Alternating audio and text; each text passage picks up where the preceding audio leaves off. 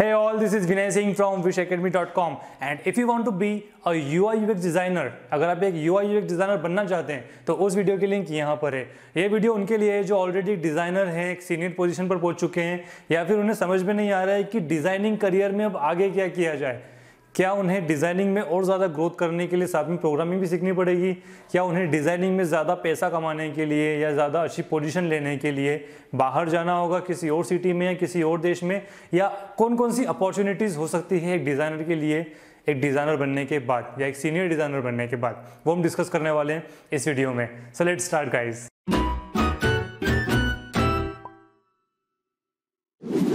तो गाइज हमारी लिस्ट में पहली पोजीशन है आर्ट डायरेक्शन या फिर क्रिएटिव डायरेक्टर। यस, ये जो पोजीशन होती है ये सीनियर डिज़ाइनर की ठीक बात होती है और आप इसे अचीव कर सकते हैं। तो आर्ट डायरेक्टर या क्रिएटिव डायरेक्टर का काम क्या होता है? जैसा कि इसके नाम से पता चलता है, ये जो डायरेक्टर होता है वो आपकी डिज़ाइन में डायरेक्शन देता है। तो डायरेक्शन किस तरह की देता है? आप ऑलरेडी एक डिज़ाइन बना चुके होते हैं, राइट? यहाँ पर आर्ट डायरेक्टर या क्रिएटिव डायरेक्टर जो होता है वो कस्टमर्स को बहुत अच्छे से जानता है और उसका काम होता है कि जो डिज़ाइन है उसे कस्टमर से इस तरह से कनेक्ट किया जाए कि कस्टमर आपकी डिज़ाइन से रिलेट कर सके। वो कैसे? आपकी डिज़ाइन के अंदर जो भी एलिमेंट्स होंगे वो किस तरह के होंगे और किस पोजीशन पर होंगे, ये डिसाइड करता है आर्ट डायरेक्टर। इसी के साथ आर्ट डायरेक्टर जो होता है वो मार्केटिंग कैंपेन में, ब्रांडिंग में भी इन्वॉल्व होता है कंपनी के साथ में। एंड इसी के साथ आपकी जो प्रेजेंटेशन होती है डिज़ाइन की वो बिजनेस ओनर्स को एंड स्टेक होल्डर्स को प्रेजेंट करता है और शो करता है कि क्यों ये डिज़ाइन बेस्ट है। ओके, इसी के साथ जितने भी सीनियर डिज़ाइनर्स होते हैं उनको वो कमांड करता है, उन्हें लीड करता है कि किस तरह से हमें आउटपुट बनाना है और किस तरह से हम और ज़्यादा क्रिएटिव हो सकते हैं। सो उनके लिए वो क्रिएटिव एक्टिविटीज़ भी ऑर्गेनाइज करते हैं। So this is art direction और क्रिएटिव डायरेक्शन, जिसे आप टारगेट कर सकते हैं after senior UI UX designer position. Okay, now let's talk about the another position. The next position is UI UX consultant और डिज़ाइन कंसल्टेंट। तो design consultant क्या होता है? डिज़ाइन कंसल्टेंट में सबसे अच्छी बात ये होती है कि आप इसे एज अ फ्रीलांसर भी कर सकते हैं और फुल टाइम जॉब भी कर सकते हैं। ओके, सो डिज़ाइन कंसल्टेंट का काम क्या होता है? जैसे कि इसके नाम से पता चलता है कि ये कंसल्ट करता है डिज़ाइन के बारे में। डिज़ाइनर्स को एंड बिजनेस ऑनर्स को ये बताता है कि आपके प्रोडक्ट के अंदर क्या क्या इंप्रूवमेंट होना चाहिए और किस तरह से होना चाहिए।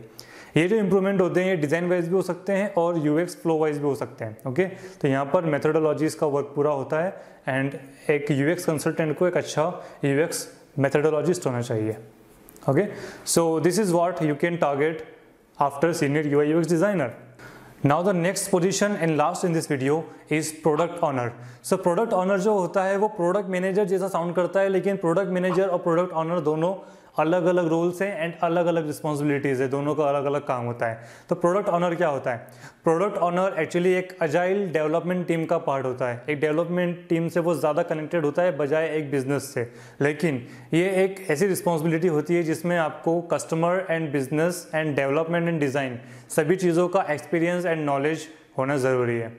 एक प्रोडक्ट ऑनर हमेशा कस्टमर पॉइंट ऑफ व्यू से सोचता है कि हमें हमारे ऐप के अंदर इनिशियल कौन कौन से फीचर्स यूजर्स को प्रोवाइड करने हैं, देन उसके डेवलपमेंट के बाद, उसके डिलीवरी के बाद हमें नेक्स्ट कौन से फीचर्स प्रोवाइड करने हैं। तो यहाँ पर प्रोडक्ट ऑनर जो होता है वो कस्टमर पॉइंट ऑफ व्यू से एनालिसिस करता है पूरे प्रोडक्ट का, फीचर्स को प्रायोरिटी वाइज जमाता है, कौन सा फीचर कब रिलीज होना चाहिए, देन उनकी यूज़र स्टोरीज बनाता है, उन यूज़र स्टोरीज का एक डेवलपमेंट प्लान बनाता है, उन डेवलपमेंट प्लान को एक स्प्रिंट में कन्वर्ट करता है और डेवलपमेंट टीम से कोऑर्डिनेट करता है कि वो उस तय डेडलाइन पर, एक डिसाइडेड डेडलाइन पर उस पर्टिकुलर फीचर को रिलीज करे। Okay, so this is the product owner responsibilities. इसी के साथ प्रोडक्ट ऑनर जो होता है वो मैनेजमेंट टीम के साथ एंड स्टेक होल्डर के साथ इन्वॉल्व होकर डिसाइड करता है कि हमें हमारे प्रोडक्ट को आगे कहाँ पर लेकर जाना है, किस तरह से इसकी ग्रोथ करनी है, किस तरह से ज़्यादा कस्टमर इन्वॉल्वेशन इसके अंदर बढ़ाना है। ओके, सो प्रोडक्ट ऑनर के लिए काफ़ी स्किल्स चाहिए होती है, but it is a great position for a designer. Okay,